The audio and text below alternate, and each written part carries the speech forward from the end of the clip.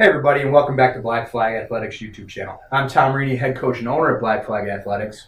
Recently I've gotten quite a few questions about program design, most specifically how to build strength within a program design.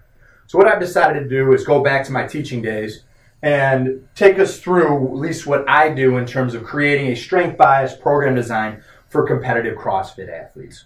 This is kind of the first lesson. There'll be multiple lessons here as we go through how we sequentially put together a program design for athletes who are looking to build strength within a larger competitive CrossFit model or functional fitness model. The people that have been doing this for some time, who want to be much more competitive on these things and have the time and are willing to do it. So the first thing is we've made the decision that we want to do a strength-biased program. Strength-biased program means that the focus is going to be on building strength. Our ultimate goal is to make sure that we have maintenance of cardiovascular fitness, muscular fitness, those types of things. What we want to increase while maintaining that, which means we still have to do some of those CrossFit or those ESD, energy system development type pieces in order to maintain it. And we'll talk about how to integrate that within the system as we get it further into our programs. But with this right here, our focus is going to be on building strength and how can we make that a priority within our training. Now understand, once again, this is for more of a competitive athlete, somebody who's been doing this for some time, who's got a greater training age, or has got some time training underneath their belt. So the first step is, what do we want to do? How do we want to accomplish? What system do we want to use? What methods do we want to use? We are in a day and age where there's so much information out there that you could virtually choose, get online and choose from any program that you want to try to use in order to build strength, right? And you can find all the information that you need right there, and it'll take you step by step how to put through this program. What we've done, or what I've tried to do, is take some of the better programs out there, some that have some better science behind them, some that have some more research behind them, and integrate them into a method that's specific to what we do here at Black Flag Athletics. So no stones unturned. We're utilizing max effort, so you get your heavy lifting in. We utilize dynamic effort, so we're moving lighter weights at bigger speeds or doing a lot of Olympic work with that. And then we're doing some isometric work, eccentric work, and consists of some tempo work in terms of triphasic development, right? And we're developing over time. One of the biggest things that we see with strength athletes is they don't take the time, right? They'll stick with something for a week, 2 weeks, 3 weeks. They're not seeing the progress they made or they want to make, so then they change something up, right? The greatest program in the world is the one that you're not doing. I'll say that again. And I've been working with athletes for 20 years, and athletes come to me after a short amount of time, they want to change their program. The best thing you can do is stay consistent with what you're doing so you can get a real measure of whether or not we're making progress. So I will tell them, the best program in the world is the one you're not doing. Stay consistent, stay the course, and good things will happen. So the first thing we do, we are big fans of the West Side method. Not necessarily the West Side method, but actually conjugate sequencing that was taken from the Russians and then developed into the West Side method. So you'll see a lot of West Side similarities to what we do here. We like it because it's easy, it's simple, it's straightforward, and it gets us under heavy load about every 10 days. So we'll do max effort work. This max effort work will be at 90+%. These are traditional barbell movements, deadlift, squats, squat variations, bench variations, deadlift variations, okay? We'll do any of those types of things. We'll also do Olympic positional work with pauses, holds, those types of things at 90+%, as well as some pulling with the Olympic works.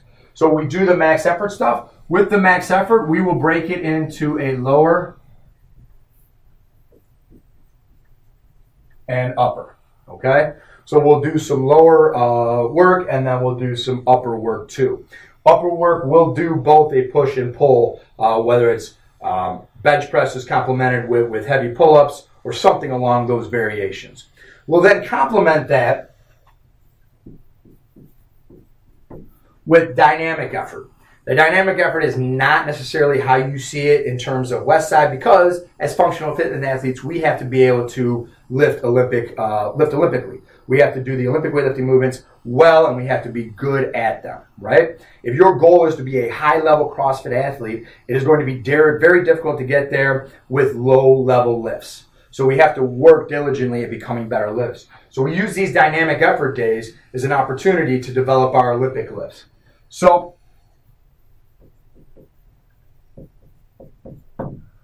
a lot of Olympic lifts here. What we'll generally do is complement an Olympic lift with a traditional lift.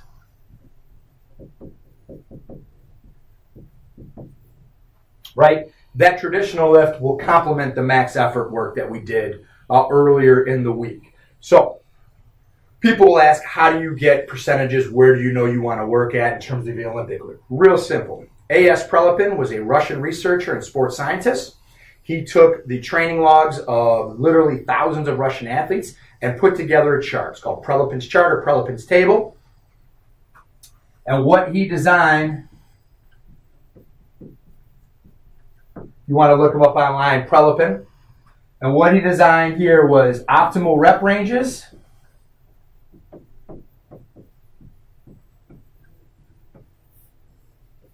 at percentages, right? So he took the optimal rep ranges at each percentage. For example, if you were going to work at 80%, the optimal rep range is 18 repetitions. So we want to try and get 18 reps at 80%, if that makes sense for you. And you can do that with any variation of lifts. And this actually makes sense even if you are doing traditional West Side or something along those lines. The third thing that we do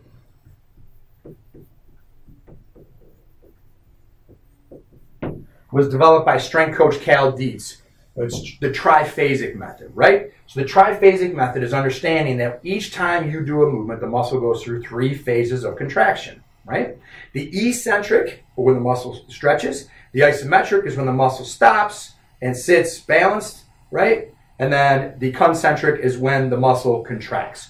So what we can do is break that out even further, and we'll just work at, and you see this all the time, they call it tempo or eccentric loaded training. So what we can do is break that out, and we'll spend 2 weeks focusing on eccentric. We'll spend 2 weeks focusing on iso or pauses. And then we'll spend another 2 weeks working on the concentric, right? Mainly what happens here is you have what's called the amortization phase of a muscle contraction, right? You pause when that muscle stops for that split second in order to change the direction we need to move, exert force in a different direction, or in order to accelerate, right? Because we spend a lot of time decelerating, then we need to accelerate. That's that concentric phase. So we hit the bottom, how fast can we get back out of there? At the end, generally this is run off a 6-week template. 2 weeks, 2 weeks, 2 weeks. At the end, we'll go back to full loading, and the idea is that you should be much stronger at the end of it. So what we can do is combine these three aspects of training or of our strength development into a program that makes sense, that allows for ample recovery. That's the next issue that we're going to deal with, is how do we design this in a model that allows us to recover right, along with doing our energy system work, our restorative work, and so on and so forth. Our next lesson, we're going to talk about how I design these programs to allow us to get all this work in within a time frame that allows us to maximize development. So stay tuned. Bam on 3. 1, 2, 3.